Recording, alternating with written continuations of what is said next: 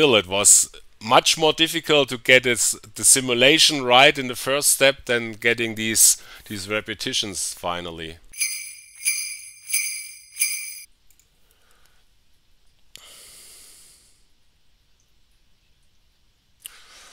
Looks like a grid again. Ooh, looks like Tetris. Again, a cave in the tunnel.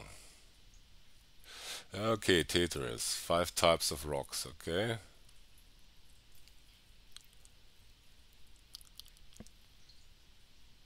Okay, always the same order.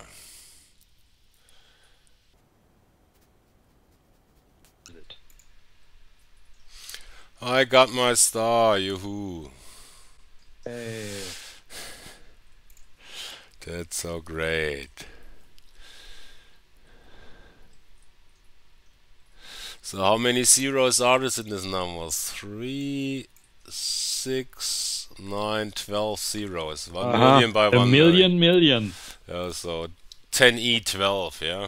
So English number names, that would be a quadrillion, I think. Yeah, but however, 10 to the 12th power. So if you simply run the loop, this will be about 1000 seconds. So the loop itself about such a number will probably work for, I don't know, 15 minutes. So then it depends what you are doing inside this thing. If you do a really simple operation there, then it will run in like 15 or 30 minutes. But if you actually try to simulate these shapes and run an even small loop within this loop, then it will be very long. So I got a solution here. And I don't. Looks not too bad. That's the right answer. Congrats. UE. So, just for the records, I will explain my solution here. So, on the way I was not sure if it's correct, but now I am.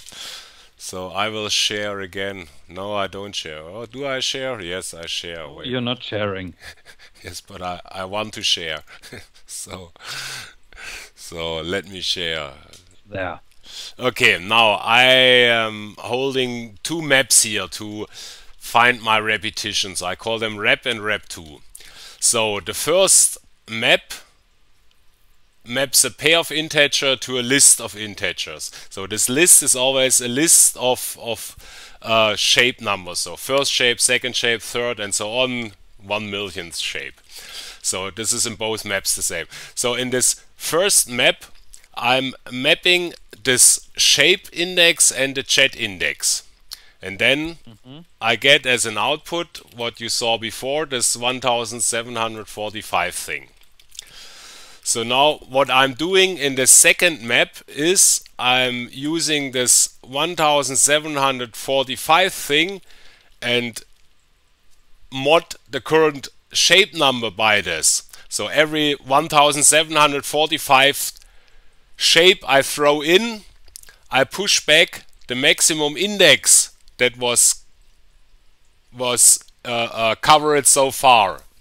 And when I do this, I again get a pattern here by movement. So this means here in my repetition 2, the 1721th shape, so every 1721th always produces a height of 2753, and this, you see this in my table, it's this 2753 fairly quick repeats everywhere.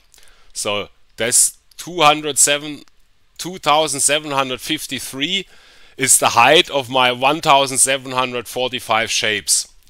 And then I go into the code and are fairly simple, run it for 10,000 loops here, and after the 10,000 looped, I simply increase my loop counter, my I, so it gets nearly to this 1 trillion thing, and I record how many counts I did here. So this count is like a billion divided by this 1745. So now in the end,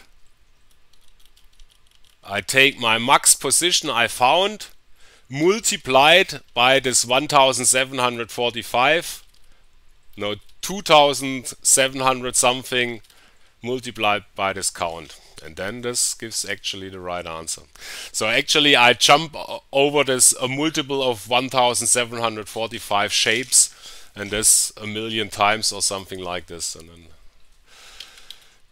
then the result comes out here, which is this really big number. So happy to have solved this. One question. Yeah. What are your rankings for today? My rankings, let's look at this.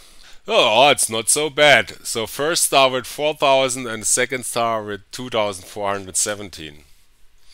But funny thing, the second star actually was for me now not that difficult. So maybe you taught me, you told me what's the question, the second star. So I thought about this the last 2 hours while implementing the first part. But still, it was much more difficult to get the simulation right in the first step than getting these repetitions finally. Okay, now I'm actually done for today. Achim, have a nice day. Have a nice day. See you tomorrow morning. Yeah, goodbye.